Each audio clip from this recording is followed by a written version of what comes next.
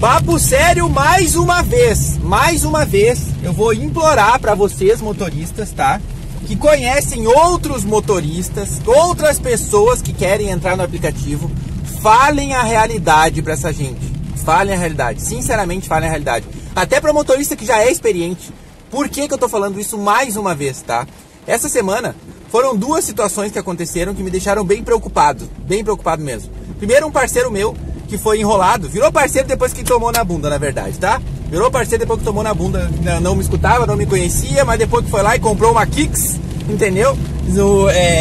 Usada já, com 80 mil quilômetros, rodou um ano aí com a Kicks, já tá com 140 mil quilômetros o troço, entendeu? E tá desesperado, quer vender, quer trocar, quer entregar, quer fazer alguma coisa todo pano, porque não toca black, não consegue pagar as contas, tem uma parcela de 2.200 por mês. Queria negociar comigo, pega o teu carro, tu continua as parcelas, mas o que eu quero com uma Kicks de 140 mil quilômetros rodado já, que começou a aparecer problema que ele não tá conseguindo manter. E não é nem problema, porque Kicks é um carro top, a gente sabe que é, entendeu? Só que é probleminha de manutenção normal, tem que trocar pneu, tem que trocar freio, entendeu? Tem que trocar disco de freio, tem que trocar sensor de não sei o que, sensor de não sei o que lá. Cara, essas coisas são caras, entendeu? Infelizmente são caros. E quando o carro é topzinho, assim, melhor ainda, né? Top, mais caro é. E ele não está conseguindo manter. Então, quando vocês forem comprar carro, vocês não podem esquecer dessas coisas. O custo nosso não é só o combustível, também é o carro, né? Também é o carro, e o carro dá um custo alto. Tem seguro que é caro, normalmente é caro hoje em dia, ainda mais se tu é motorista de aplicativo, né? Depois disso tem a tua casa para tu dar um jeito, tem a manutenção do carro, tem a tua casa, ou seja, tem que sobrar para tudo isso, tem que pagar tudo isso e ainda sobrar para fazer a manutenção. Esse é só um dos casos, tá? Fora dos outros parceiros aqui que já venderam os carros blacks aqui, outros que estão tentando vender. Aí, enfim, tá todo mundo ferrado com esses carros black aqui na volta. Todo mundo ferrado. E não é só aqui, né? A gente tá vendo, né? Me mandaram o vídeo do Japa, que eu não acompanho o Japa. Não acompanho o Japa lá de São Paulo, tá? Não acompanho. Por quê? Porque eu não tenho paciência. Eu não tenho paciência pra pessoa quando fala muito devagar. Eu tenho inveja da pessoa que fala devagar. Sabia? Porque eu queria realmente conseguir ser calmo e tranquilo igual aquele cara fala.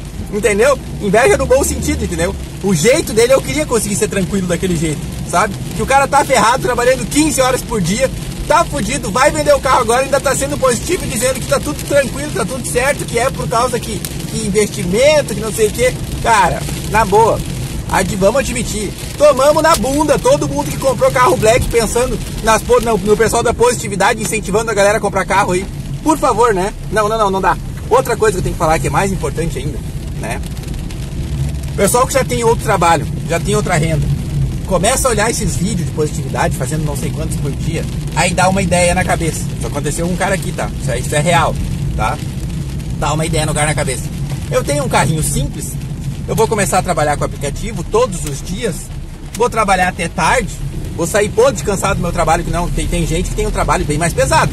Meu trabalho tem movimento o dia todo, mas não é um trabalho pesado, braçal, que me cansa, que sabe, que me deixa extremamente exausto para trabalhar, né? Mas tem gente que tem esse tipo de trabalho exaustivo, e depois sai com o seu carrinho simples ali, sai a trabalhar, e qual é a ideia deles, né? Vou fazer dinheiro e vou pegar um carro top, né? E começa. Só que o corpo, às vezes, não resiste. O que o cara fez? Pegou uma corrida longa, podre de cansado, meia-noite depois de estar acordado desde as 5 horas da manhã, na rua, trabalhando no outro serviço dele, né? Pegou uma corrida longa, voltou com a corrida, cansado, dormiu na rodovia, porque era uma corrida longa, bateu de frente com um caminhão. O que você acha que aconteceu, né? Graças a Deus, não perdeu a vida, mas perdeu, pode dizer, né? Fratura de costela, fratura dos dois fêmur, quebrou os braços em um monte de lugar, entendeu? O carro começou a pegar fogo, tiraram ele de qualquer jeito do carro, que pode ter piorado a situação dele ainda. Quanto tempo esse cara vai ficar? É anos agora de recuperação, para conseguir voltar ao normal, entendeu? Porque viu e achava que ia dar certo e fez um plano de uma forma e o plano não estava fechando, porque o dinheiro não estava sendo, e começou a trabalhar até cada vez mais tarde, entendeu? Tipo assim, eu nem posso identificar essa pessoa aí, porque é amigo de outra pessoa e não quer que isso se espalhe de uma forma estranha. Então, você sabe, a gente tem que respeitar. Então, só pra vocês entenderem o tipo de maldade que essa galera tá fazendo com pessoas, não tô nem falando com motorista também é pessoa, né? Mas não tô falando com motorista, com gente que já é motorista. Estão fazendo maldade com as pessoas, incentivando as pessoas a se ferrarem, a se quebrarem, a se matarem, e estão dizendo que não. e estão dizendo que não. É simples, cara, é simples, entendeu? Comecem a raciocinar, comecem a pensar, comecem a acompanhem o conteúdo do cara. O conteúdo do cara é legal, vamos dizer assim. O cara é legal, o cara é gente boa, o cara é querido, o cara passa uma positividade legal, mas raciocina em tudo que ele tá falando antes de sair fazendo, entendeu? Agora a gente sabe qual é a próxima onda. A próxima onda agora é motorista daqui 1 ano, ferrado, fudido, com carro elétrico, não conseguindo pagar, e que deu problema, e que deu manutenção, e que bateram, e que roubaram, e que seguram, Esse vai ser a onda do próximo ano, tá? Hoje nós estamos colhendo os frutos de quem resolveu comprar os carros black aí, incentivado por essa galera.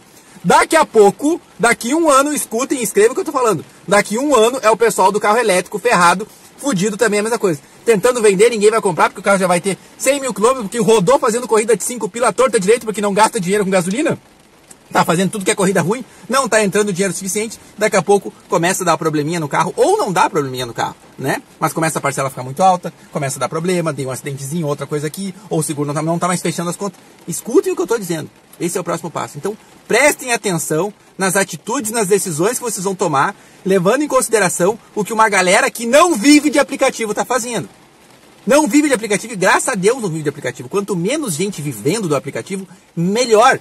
Mais sobra para quem realmente precisa e tem que estar na rua rodando, entendeu? Para quem tem que pagar as contas com o dinheiro do aplicativo. Então melhor, quer fazer vídeo, quer fazer conteúdo, quer mostrar carro, faz, mas para de dizer que tu vive de aplicativo. Parem de falar disso, entendeu? Pode pegar alguma coisa de dinheiro de aplicativo, pode comprovar que sabe trabalhar, pode fazer tudo isso, mas não vive necessariamente disso. Vocês estão conseguindo entender? Acordem, pelo amor de Deus, acordem e acordem outras pessoas ao redor de vocês.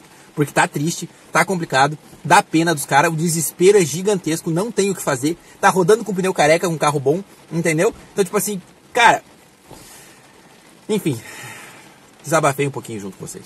Um abraço, fiquem com Deus, inscrevam no canal, ativem a bosta do sininho. Ah, pessoal que tá com o mapa todo cinza, todo branco aí, eu tô sabendo, tá? Tô tentando catar informação pra ver o que tá acontecendo, tá? Tem uma galera por aí que tá com o aplicativo todo branco, não aparece dinâmica, não aparece mapa cinza, não aparece nada.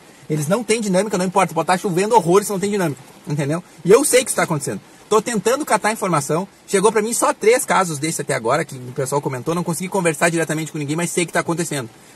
Provável, eu acho que dessa vez não é um teste, deve ser algum bug, alguma coisa assim, porque é muito pouca gente.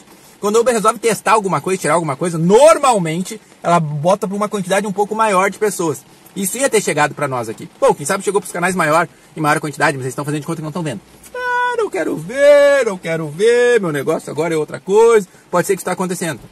Mas a verdade é essa, tem uma galera aí que tá com o mapa todo branco o dia todo. Tô tentando catar informação, ver o que vai acontecer, tá bom? E hoje por aqui, chuva, vocês estão vendo o barulho, né? Chuva. O que acontece? 80% das corridas na pop, porque a Uber não tá mostrando dinâmica, quer dizer, tá mostrando uma dinâmica pequenininha, a gente sabe que não condiz, o aplicativo toca, sem parar e não estoura a dinâmica. Você sabe o que eu tô dizendo. Quem é daqui tá sabendo, entendeu? Então, foca no aplicativo que tá pagando um pouquinho mais naquele momento. Ultimamente, é o que eu falei agora de manhã. Ultimamente, o que tá acontecendo? Até 2 meses atrás, 80% das minhas corridas eram Uber. Agora, já tá balizando em 50%. Tem dias que tá 60%, 70% mais 99 pop. Entendeu? Ou seja, tá havendo uma troca aqui, ó. Preferência sempre foi Uber e tá desse jeito aqui agora, ó. 99 pop tá bem maior.